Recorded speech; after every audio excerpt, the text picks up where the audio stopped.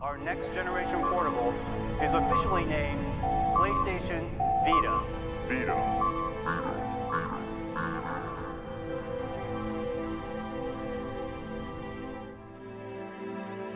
That's right, Vita does indeed mean life. Welcome everyone to the second episode of our little show for December 2019 in our ongoing series dedicated to news, detailing upcoming games and sharing what I've been playing for the past month, all on the PlayStation Vita. So with that out of the way, let's get into the news.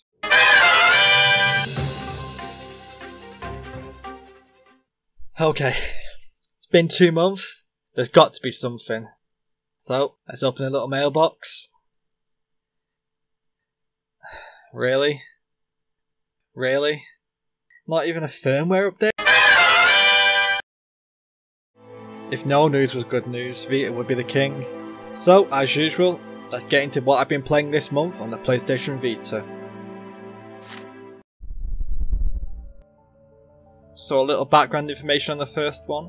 Last month I forgot to include a game that released on the cusp of the month called Miles and Kilo. I had no idea this game existed, so I got in touch with the developer, 4 Horses, and he told me that the game is actually a sequel to a game that released earlier in the year. And he actually sent me a code, but I've only played the first one so far, and that is Kid Trip. So Kid Trip is an automatic runner, so if you ever played something like Jetpack Joyride, you know the concept. But unlike Jetpack Joyride, which is dynamically generated, Kid Trip is meticulously designed. Now from the gameplay it looks like a platform, but it's not. It's a game of memorization and timing. It only requires 2 buttons, that's a jump and a projectile mechanic. The projectile mechanic is just, you just throw stones in front of him to kill any enemies that might be in your way, but the jump mechanic is where the depth of the gameplay is. Because depending on if you press the jump button softly, hold the jump button, don't press the jump button at all, holding the jump button after you're hitting an enemy, it all differs the length of your jump, and so you'll need precise timing depending on which type of jump action to get to the next enemy or the next platform. And that's where the depth of the game comes, because you'd have to keep replaying a level. Each level is only about 20 seconds long, but it'll require constant trial and error, so that means a lot of deaths, to figure out the pattern of the level. Now you can get through the level by not doing it perfect, but like I said, throwing the stone to kill enemies in front of you, you might bungle your way through the level. But there is a perfect line, like a racing game, where you can collect all the coins. And you'll find yourself, once you've done it, once you've like died 20 times, you've finally figured out a level, you end up going back to the level, and you can do it without losing any lives because now you know the pattern of the game. That's the biggest takeaway I've found from this game. When I first approached it, I thought, oh, this is really difficult, and there's even a trophy of completing the whole game without losing 1 life, which sounds impossible when you first play it. With it now you'll get extremely adept, and you'll end up, like me, being addicted to it for a few days to get the platinum trophy. Thankfully when you do die a lot as well, it's an instant restart. There's no loading screens or anything like that, and that's what's fun about the game, because if you've got 5-10 minutes to spare, you play a few sessions on the game and you just put it down, you don't have to think about it, but you will. You'll end up wanting to stop whatever you're doing and just play the game. Now, part of the platinum is you can beat the developer's time, so you'll have fun with that. The only drawback I did notice from the game was there is a slowdown mechanic where your character stops running and starts walking, but I noticed the speed was so negligible that I didn't even use it. It seemed pointless, to be honest. But yeah, that's Kid Trip. I do recommend it, and like I said, this is a prequel, and the sequel came out about a month ago, which is Miles and Kilo, and I do have a code for that Mick sent me, so I'll start playing that soon and I'll put it in the next video.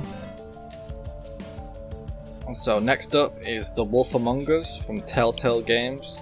Well, Telltale have gone through a bit of a tumultuous time recently.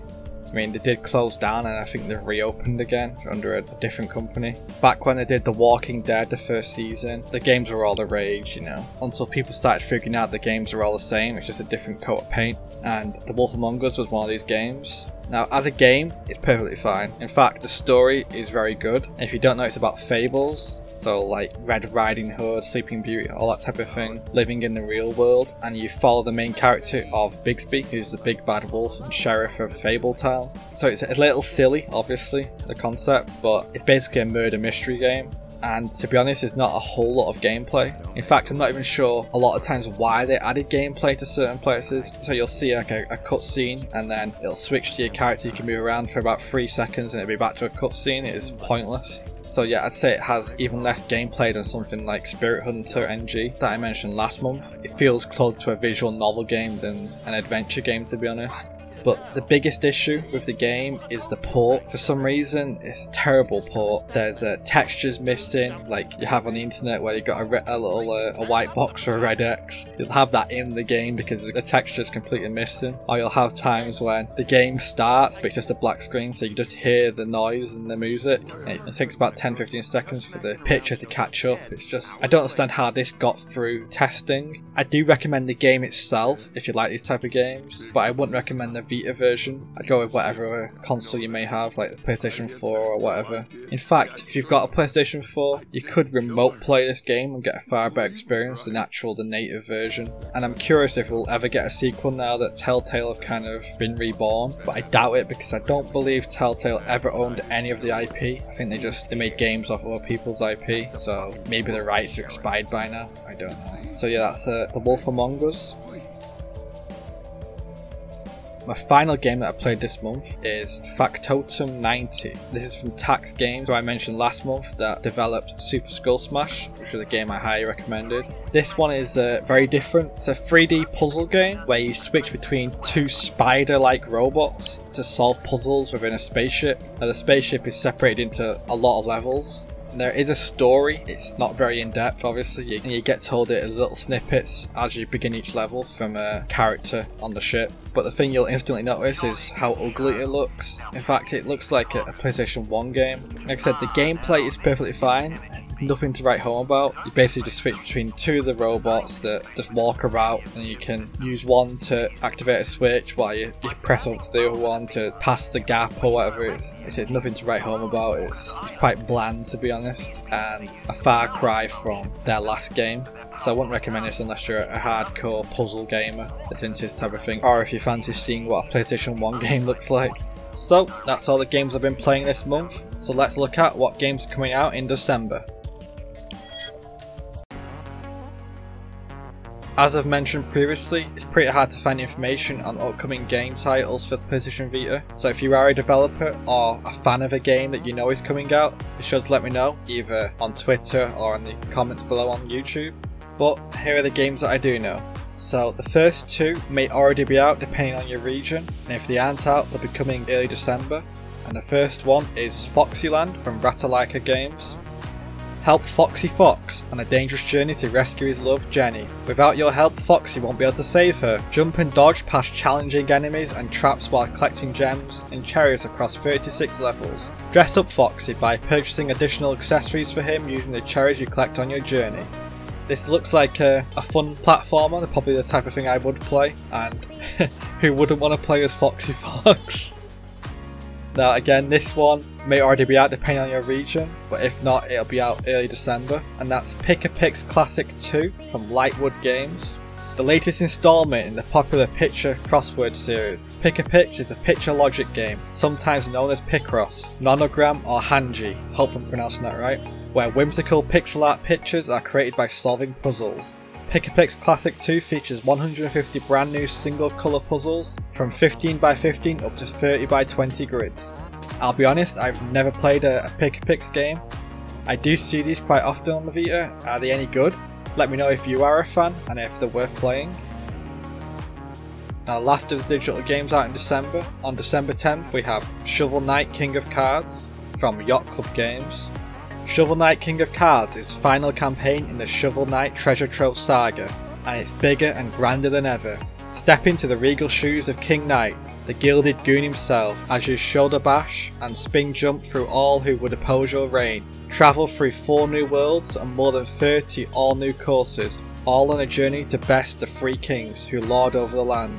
Discover what it takes to become a true monarch, meet a friend or two, and amass a king's ransom in items and loot. Refined platforming, exquisite visuals, story with a heart, action-packed courses, glorious new bosses and more await in Shovel Knight King of Cards. Now, if you already own Shovel Knight Treasure Trove, this is a free DLC, and if you don't own that, obviously you can purchase that and get the game. I don't believe this is going to be a separate game, it's only going to be a part of the pack. Now we've also got 2 physical releases, releasing in December, once again from East Asia Soft, and the first is Knit Underground. I think I'm pronouncing that right. I believe this launched very early in the PlayStation Vita lifecycle. I seem to recall that. I think it was on the PlayStation 3 as well. Anyway, it's a 2D adventure Metroidvania. And the other game is for the perverts among us. Hey, I'm not judging. And that's Pantsu Hunter. So if you're into 2D girls and dating sims, well, Godspeed. That one's for you. I'll be sure to leave links for both the physical games in the description below. So that's all the releases for December. And like I said, if you know of a game coming out in the next few months, if you are a developer or a fan of a game that you know is coming out, then be sure to let me know, either on YouTube or on Twitter. And so that's it for this month. The next video in this series won't be out until after Christmas, so I'm wishing you all a Merry Christmas. I'll likely put it out in that limbo between New Year and Christmas where nothing's really going on. And also be sure to let me know what you're going to be playing over the Christmas break. And as always, don't forget, Epstein never killed himself.